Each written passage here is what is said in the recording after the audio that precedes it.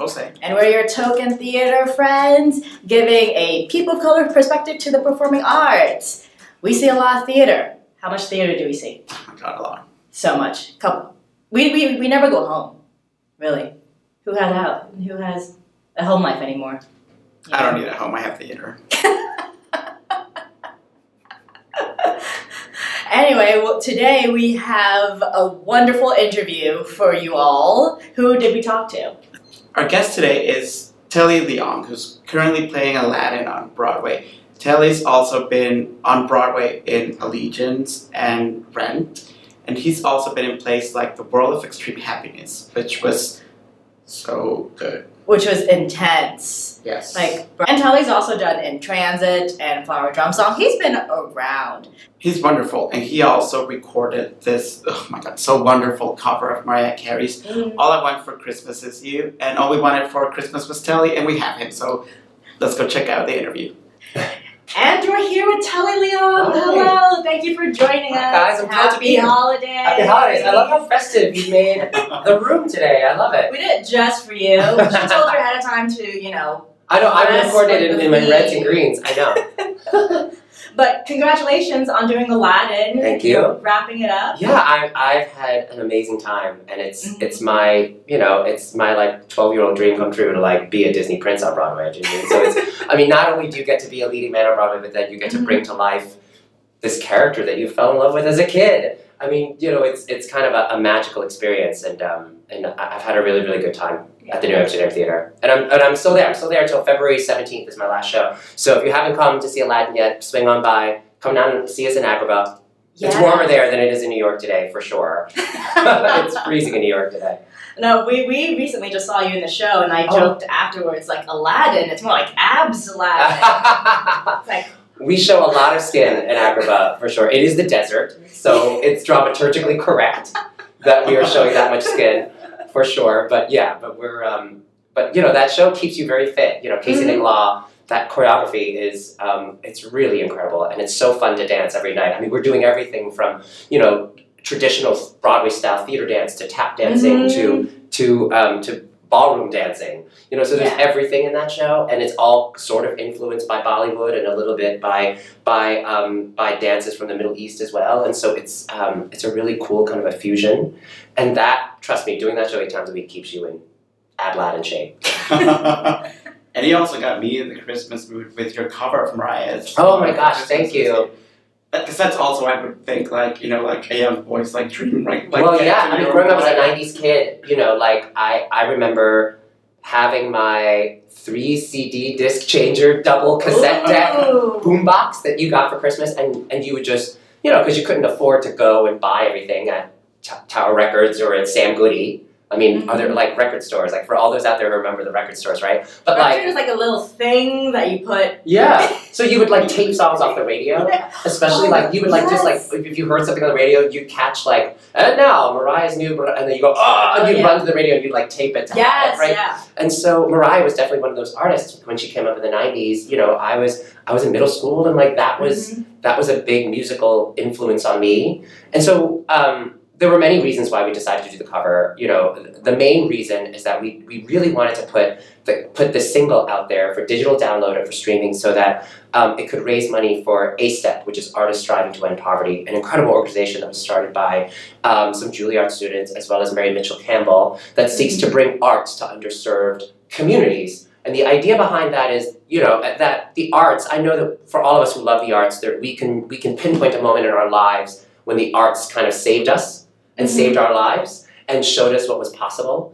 And in those underserved communities, sometimes they don't have that. So the idea is to bring arts to them so that it opens up a whole new world of possibilities for them to kind of go, oh right, there's possibility here and there's possibility there, and the goal is to kind of break that cycle of poverty. I don't want a lot for Christmas. There is just one thing I need. I don't care about the presents underneath the Christmas tree. I don't need to hang my stockings there upon the fireplace. Santa Claus can't make me happy with a toy on Christmas Day. I just want you for my own, more than you could ever know. Make my wish come true, baby. All I want for Christmas is you.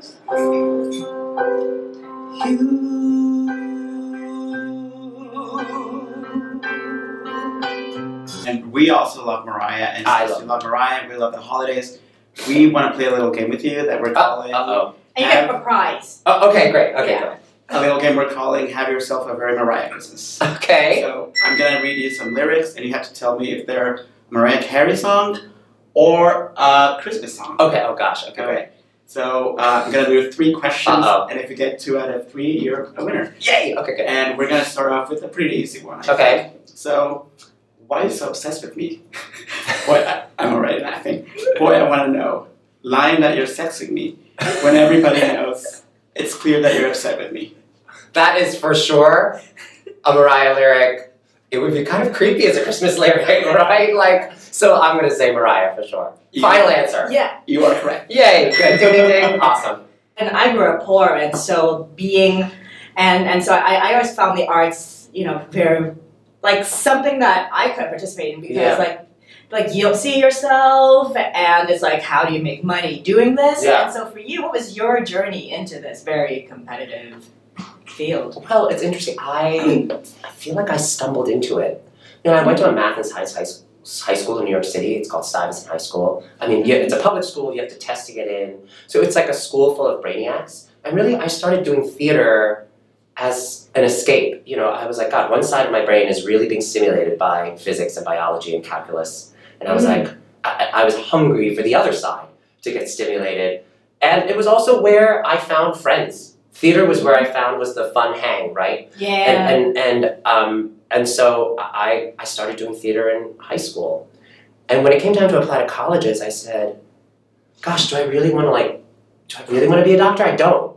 I was like, I wake up every morning and all I think about is going to rehearsals for my high school musical. That's all I want to do. And go to chorus and go to band class and go to acting class. You know, so I quickly discovered, being in that hyper-competitive math science environment, that I didn't fit. And so I really wanted to find a place where I fit, and I think that's kind of how I journeyed into theater. And really now it's so weird looking back on it, I go, gosh, like the hang, like it's all about the hang, right? And I even look back on it now, like, why am I, you know, being on Broadway is hard. You know, being on Broadway is hard, and getting to Broadway is hard, and getting to Broadway again and again is hard, right? That's just the truth of it. And you kind of go, why do I keep doing it? I go, the people. Like, there is nothing like being surrounded by theater people and theater artists, even when you're not working. You know, even when you're not working and you've gone to that audition and you've bombed it, you know, and in this very building at Ripley Greer, when you've had a crappy audition, you can call one of your friends and go, I just had a really crappy audition. And they get it. And that community is there to bolster you in the good and the bad times. So Aladdin's based on the Disney movie. Yeah. And then this season also you're going to get to do like the reverse. Like you're going to get to see yourself on screen in Allegiance. Yeah. How is that experience? Like, is it surreal to be, because I'm so excited to be seeing Telly perform, but you've never had that chance. I mean, you know, my first exposure to musicals was not Broadway. You know, was not, you know, even though I grew up in New York City and Broadway was only a 40-minute train ride away from Bay Ridge, Brooklyn, where I grew up, like, my parents are immigrant parents. They're blue-collar immigrant parents. My mom was a seamstress, my dad worked in restaurants. They knew nothing about Broadway, nor could they afford to take me to a Broadway show, right? My first exposure to Broadway was Into the Woods on PBS, watching it on TV. And I didn't know that that's what that was called. I didn't know that it happened on Broadway. I didn't know that that's what a musical was. I didn't know who Stephen Sondheim was. Do you mean? And I just knew that I loved watching this thing happen, this live performance happen. And so, you know, thank God for recorded, you know, televised and productions of Broadway. Otherwise, I would have never been exposed to that. So now that I'm in, you know, not just Allegiance, but I'm also in that Rent final, the film live on Broadway, to know that lives forever, and there will be generations of people. You know, I still get people going at the Aladdin stage door, you're the guy in the green hat in Rent, or you're Honest Living, you're Honest Living in Rent. And people, like, even though Allegiance only ran for 4 months on Broadway, you know, now Fathom Events, this is, I can't even remember how many encore presentations they've done of this since the show has closed in 2016. You know, Fathom Events has decided to replay it and do an encore presentation every year right around Pearl Harbor Day, because of the historical significance of that as it relates to the Japanese-American internment and Allegiance. And so at the stage door at Aladdin, still today, even though the show's been closed for 2 years, people still say, I loved you in Allegiance. And it's because Fathom has found a way to take Broadway, this thing that only happens in our small little campus here in New York City, and they're bringing it to your local movie theater for one night only. And so it still feels like an event. It still feels like we're all going to Curtain at 7:30. But we're doing it all around the country in like hundreds and hundreds of theaters at the same time. I mean, that's what's really cool about it.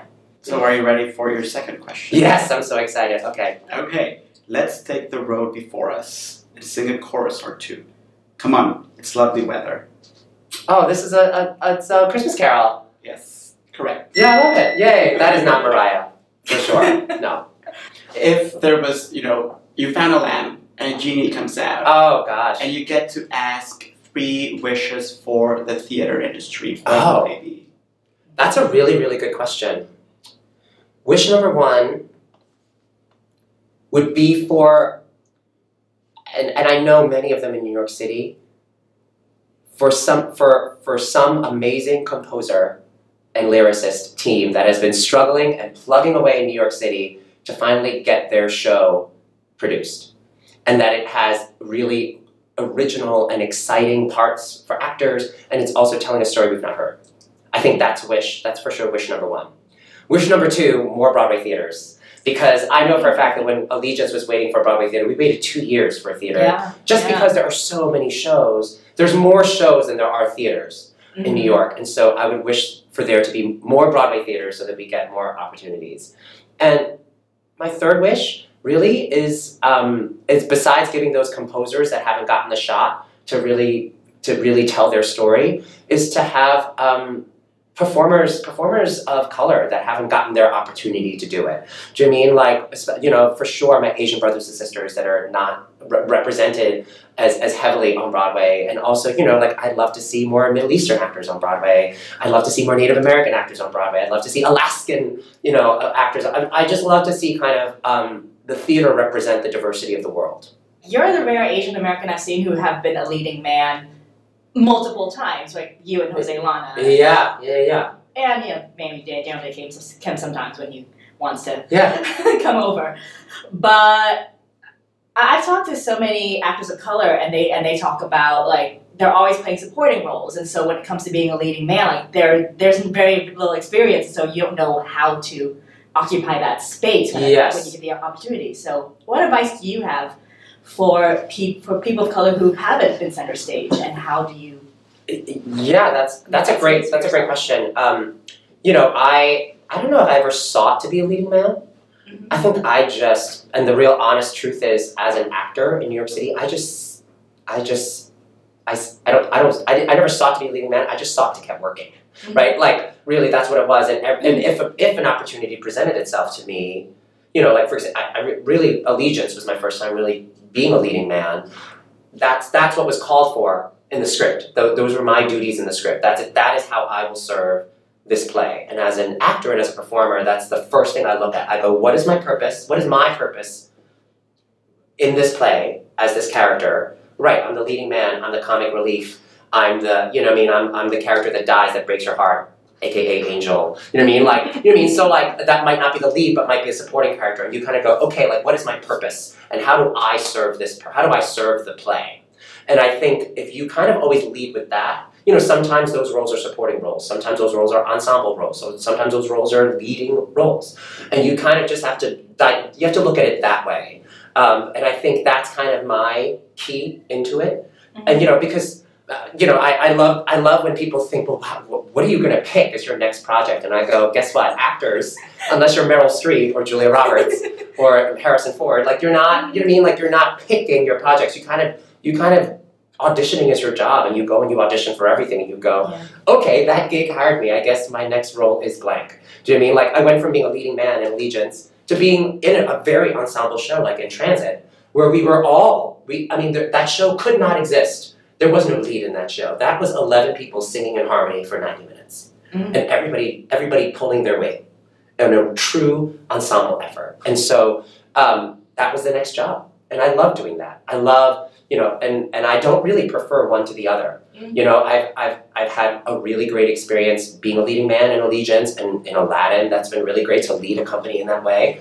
But I've also really relished those opportunities where I get to be part of something, part of a whole that is greater because we're all so strong in it. Godspell, Rent, In Transit, those ensemble shows mean a lot to me. They mean just as much to me as being a lead in a show. You are already a winner, but if you want to go for a perfect score... Okay, great. One more question. Okay, great. Overachieve. That's right. You can find love if you search within yourself, and the emptiness you felt will disappear. Oh, yeah. And then a hero comes along. I know this song. I know this tune. That's Mariah. But it's almost like a Christmas song. I like that. It also has Christmas sentiments, so a little bit of a tricky one. But yes, that's a Mariah standard. Oh, you're a winner, and we have a stocking? Yes. Oh, a hat? A hat stocking. Brilliant. Yes. Oh my gosh. It's plain. Oh, that's the best. That's the best gift. I love that. Thank you so much. I want to see what's in here. Cost of living. Yeah, won a Pulitzer. Oh my gosh, amazing. How I Learned to Drive. Awesome. Oh my god, these are. I lucked out. These are amazing. The Humans, which I loved on Broadway. That was good. And Sweat. Oh, I'm so excited. I'm so excited to dig into these. These are coming with me when I take my vacation from Aladdin after I leave on February 17th and I find a beach because New York City is cold. I will take these to the beach with me and dive in. That's awesome. Thank you. What's your next project after Aladdin? I have a whole bunch of concert gigs coming. So I'm definitely going to have some West Coast concert gigs lined up. I know I'm in the San Francisco area. I'm going to be in Los Angeles. I'm going to be in San Diego. So you can check out www.tellyleung.com for those dates when they get released. And I'm also doing a really fun symphony gig out in Memphis as well in April, which will be really, really fun with one of my favorite conductors, Bob Moody. He's out at the Memphis Symphony. We're doing a really fun evening of Beethoven and the Beatles. So I won't be handling any of the Beethoven stuff. I'll be handling all the Beatles stuff. But I think it's going to be a really, really great time and something super interesting and totally out there. And I've never been to Memphis, so I'm really excited. I've never been to Tennessee at all, so I'm really excited to visit. Eat. Absolutely. That was like the biggest incentive to go down there. So and again, people can check out those dates on my website. But yeah, I'm excited for that and to read some plays on a beach. I'm really excited for that. Yeah. Thank you so much, Telly. Thank you. I'm going to cross my fingers for Mariah Mozart next. Oh, Mariah Mozart. Done. I'm going to pitch it. Happy holidays. Happy holidays. Make my wish come true. I want for Christmas.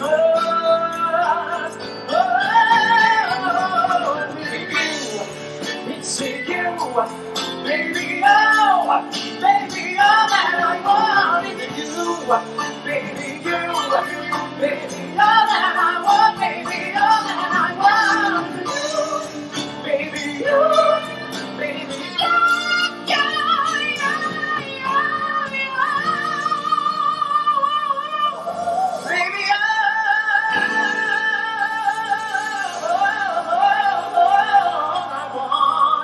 for Christmas is you.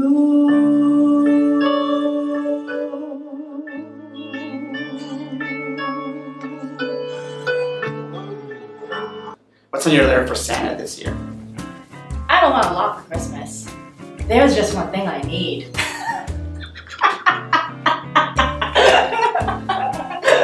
Thank you, next. And if you want more Token Theater friends, you can subscribe to our podcast on iTunes and wherever you get your podcasts. Because this week, we're reviewing Christmas shows. It's like a Christmas-themed episode, and there's King Kong involved again, because nothing says Christmas like Kong. I have no idea how we decided this. But thank you for watching. If you subscribe to us on YouTube and click the little bell, which is not Christmas themed, but that's fine. It will let you know when we have new videos. And in the new year, we're doing something very exciting. What are we doing?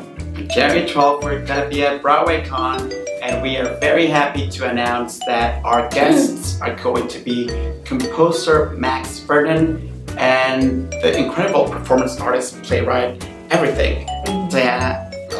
So we expect to see you there. Yeah, there's gonna be glitter. And remember, theater's more fun when you take a friend. Bye. Happy holidays. Happy holidays.